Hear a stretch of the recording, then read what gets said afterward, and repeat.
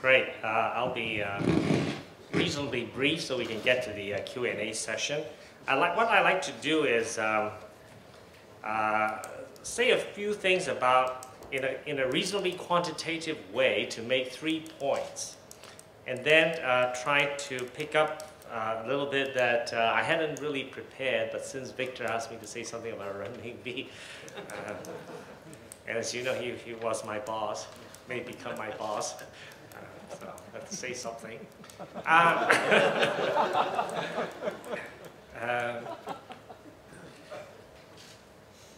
was going to say something about another look of the China's 5-year plan, and I'd like to also point to some features about trade that is going on in China, India, Japan, and since we're in Hong Kong, we throw in Hong Kong as well.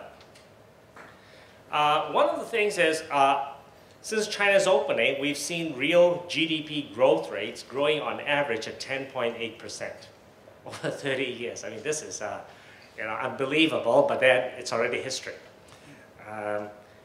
But the other thing is, I'd like to emphasize is during that period of 30 years of 10.8%, we have 4 big economic cycles in China, which means peak to peak in 8 years. So this is incredibly high amplitude and frequency. So what I'd like to show you is, this is China's GDP. This is the red line. Look how dramatic it fluctuates. It just moves up and down. Every 8 years it goes from peak to peak. This is also unprecedented, which means, last thing I would do is to make a point-to-point forecast about what's going to happen to China next year. The other thing is actually very significant is you notice that the yellow part has been really declining rapidly as a share of GDP, and that's the primary sector. And the blue part is the tertiary sector, which is service sector that's growing modestly.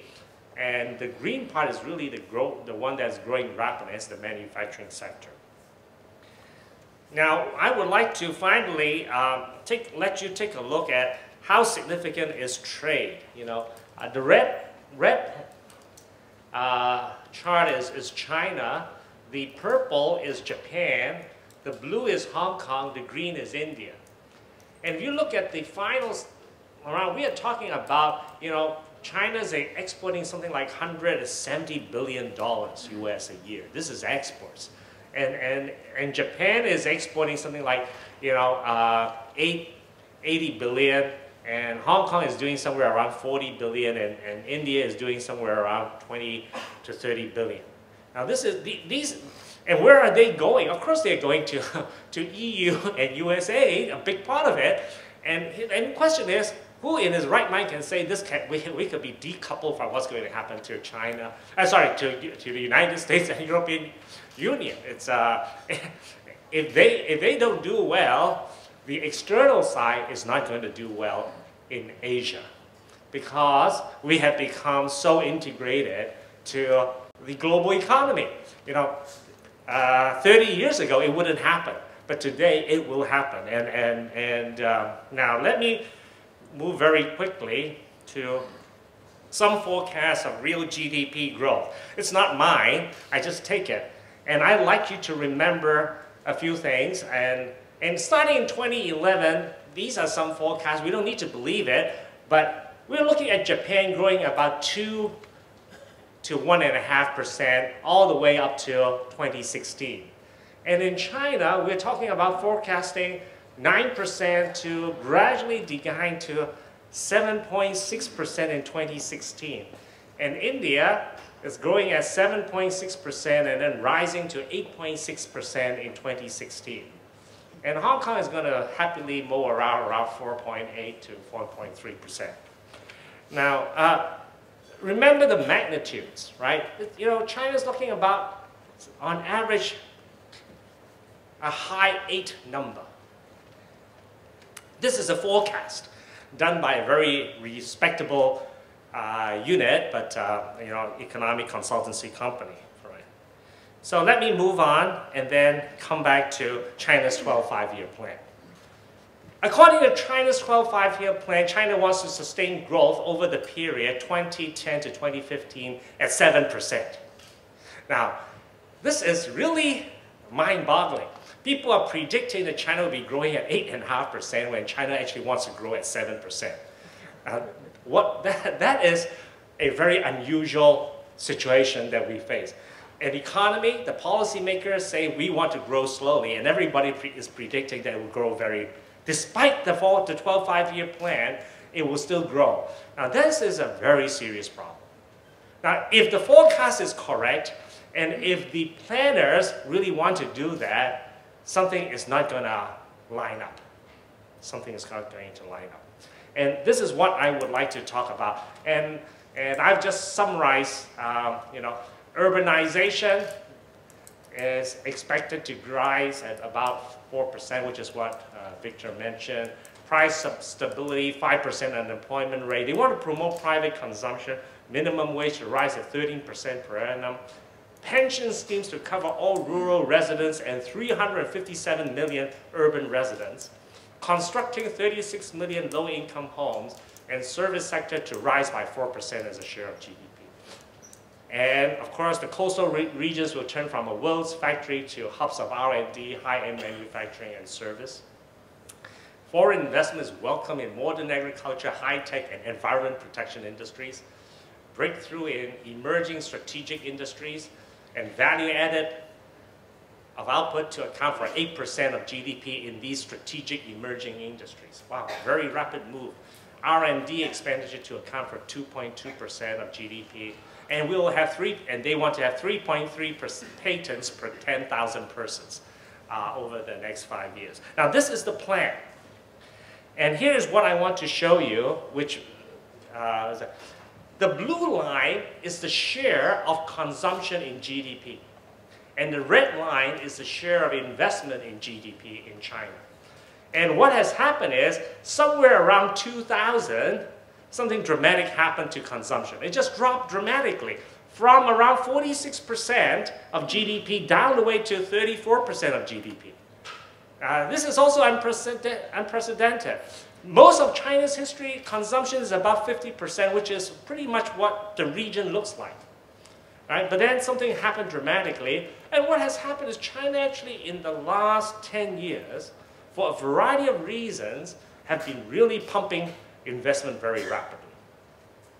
So rapidly that it is a little bit unbelievable, and you get very worried. And actually the Chinese authorities are getting very worried, and they want to reverse it. But the forecasters say they still go at 8% when they want to go, means they don't believe they will reverse it.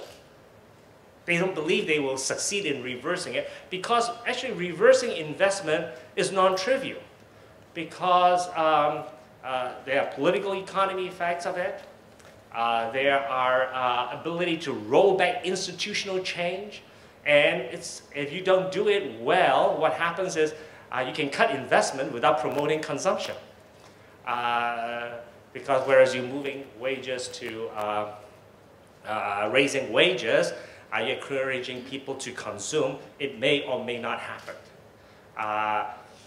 Actually, if you really think about it, because consumption is already so low as a share of GDP, which is 34%, you have to promote consumption to grow very significantly in order to raise the ratio up.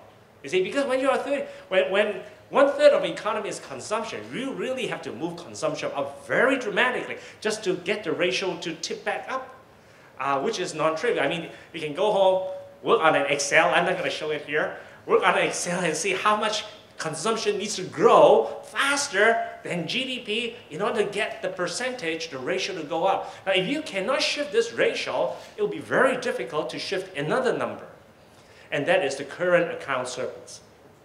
Because to get the current account surplus to come down, you need to do something else. You need consumption to rise in order to get the current account surplus to go.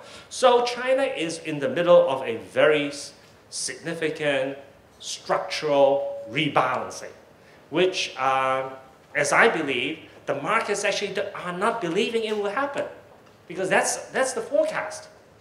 Now, that is a very serious matter. If they don't solve that, if they fail to make that adjustment, then two things could happen. One is they fail to cut investment, and consumption is still low. So what happens? You begin to run more debt. Then a few years down the road, China will have a lot more debt, and they'll become more like Europe and America. Suppose they succeed in cutting investment over a lot of resistance, then the question is, they're cutting investment. Are they able to change the ratio between investment and consumption as a share of GDP? If they don't manage to get consumption to grow up, but they only cut investment, then GDP growth rate will really slow down, right? It will slow down quite dramatically, probably. We do not know which scenario will happen because I'm not going to make that prediction. Largely because it's not easy to make that prediction, but I think there is a dilemma there. There's a very serious, and I think it's a dilemma that the Chinese authorities have to wrestle with. Now, whichever way happens, this is very closely tied, this imbalance between consumption is very closely tied with another factor, and that is, can you correct the serious current account surplus that China has with the rest of the world? Which, as the US and Europe slows down, the political aspects of that dimension relating to that this is a problem. Now, whether this is a problem is another matter, but the politicians will definitely believe this is a problem. And when everybody believes that, the global environment becomes very stressful.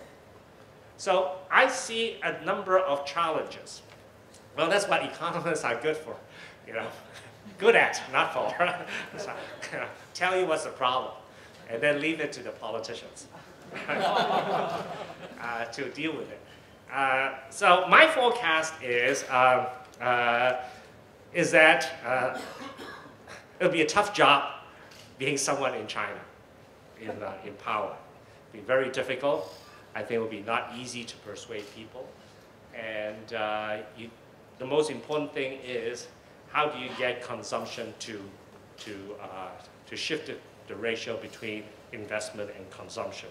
I think there are some ways that it could be done better than others, and I think the authorities are certainly debating it.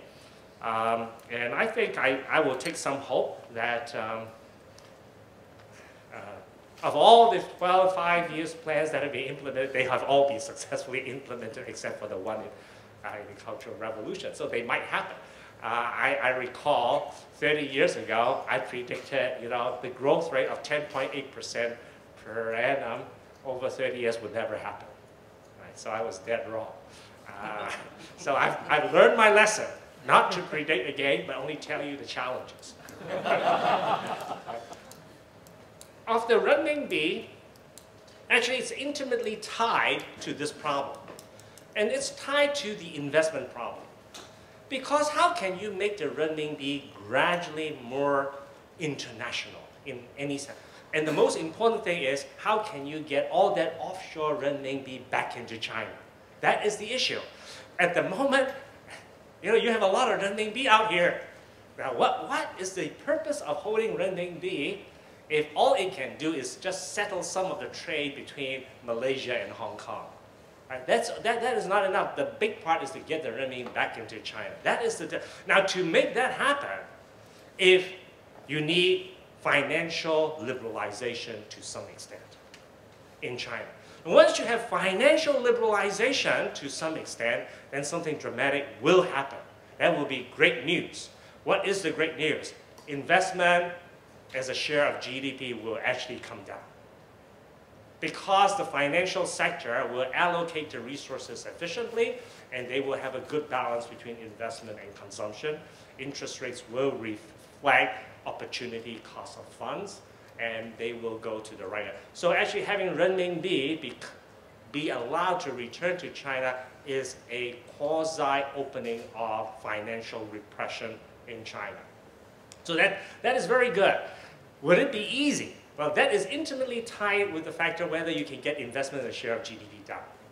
Because the reason why investment as a share of GDP is not down is the institutional and structural factors encourage investment. Right? So getting the renminbi back is very significant. At the moment, at the moment, why are we holding renminbi? I declare I hold some renminbi. But that was because, I have nothing else to hold. This value would have any certainty. The policy uncertainty that Professor Davis talked about. But then it's not doing very well now at the moment. It has come down. So basically, most people are holding renminbi largely for speculative precautionary reasons, not because there is a good use for that money at this moment. And that is the crucial issue. Now, to do that, you need gradual relaxation. Of course, it will be a controlled relaxation, but gradual relaxation to get money back into to China. So I think that will. So the challenge of making the renminbi internationalized, to balancing the current account balance, so that the surplus will come down, and shifting investment into consumption are actually three tied up decisions. Any progress in any dimension will be desirable. And that is the great political challenge for the next 5 years, which the 12 five-year plan audaciously say they want to tackle. Right? Your forecast, not mine. Thank you very much.